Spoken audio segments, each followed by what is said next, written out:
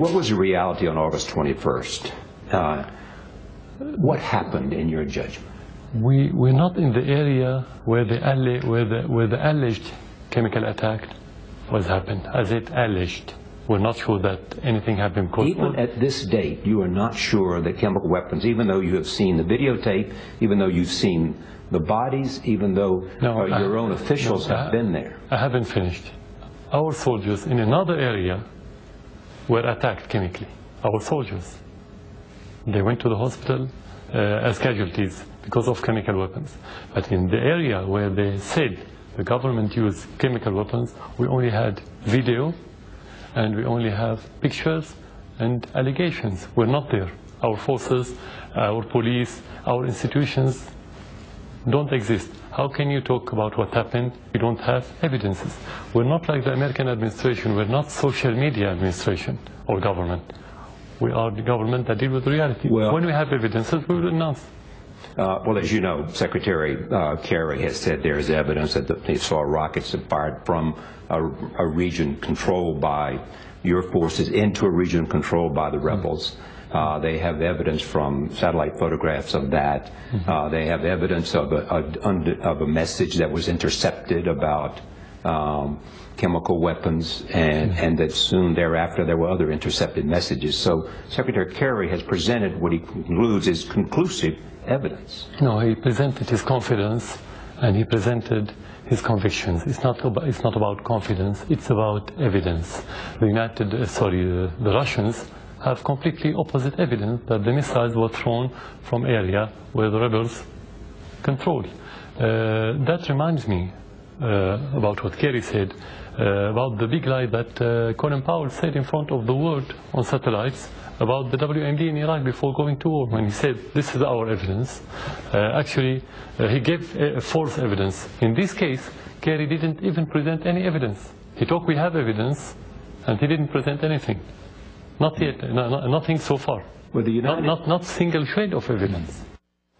Shortly also asked Assad if he believes Washington will go ahead with military action against his country. There is an intense discussion going on about all the things we're talking about in Washington, where if there's a strike, it will emanate from the United States' decision to do this. What do you want to say in this very important week in America and in Washington to the American people, to members of Congress, to the President of the United States? I think the most important part of this now is, say, the American people, but the polls show that the majority now don't want a war anywhere, not only against Syria. But the Congress is going to vote about this in a few days, and I think the Congress is elected by the people and represent the people and work for their interests. The first question that they should ask themselves, what do wars give America since Vietnam till now? Nothing. No political gain, no economic gain, no good reputation. The United States is at all time, the credibility is at all-time low. So this war is against the interests of the United States. Why? First of all, because this is the war that's going to support Al-Qaeda and the same people that kill Americans in the 11th of September.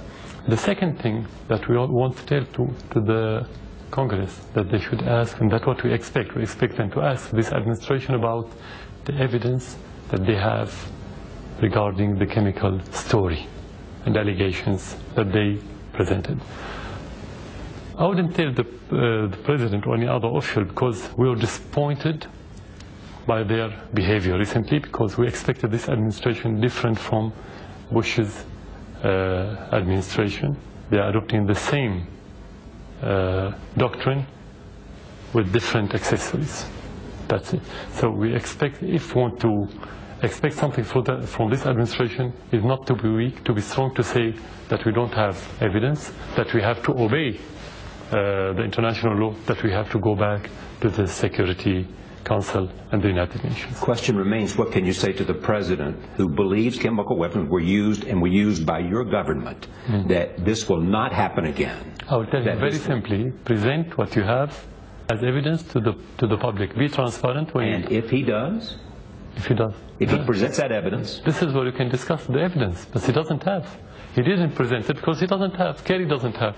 No one in your administration has.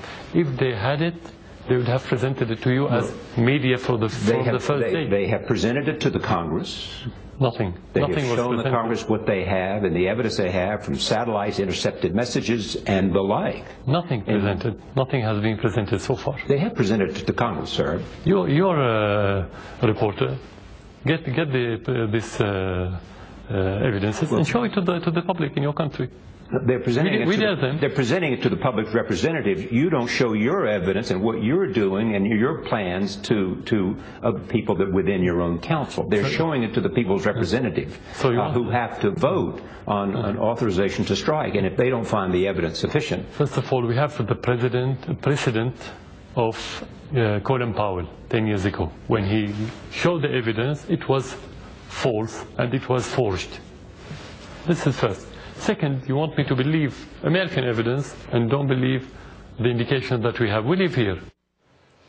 And Assad gave a chilling warning when Charlie asked what kind of retaliation American interests could face if the U.S. launches a strike.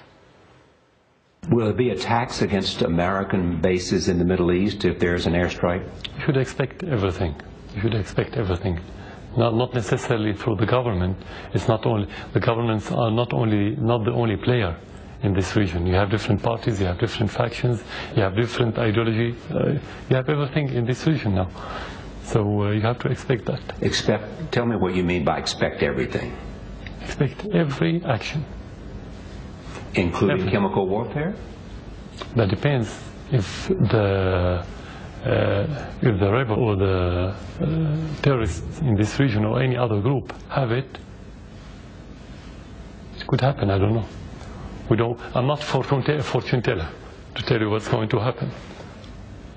But we'd like to know more, and I think the President would like to know more, American people would like to know, if there's an attack, what might be the repercussions and who might be engaged in those repercussions. Before the 11th of September, in my discussions with many officials in the United States, some of them are congressmen, I used to say that don't deal with the terrorists as playing games. It's a different story. You're going to pay the price if you're not wise in dealing with the terrorists. So nobody expects, we said there's going to be a repercussion of the mistaken way of dealing with it, of treating the terrorism. But nobody expected 11th of September. So you cannot expect, it's difficult for anyone to tell you what's going to happen. It's an area where everything is on the brink of explosion. You have to expect everything.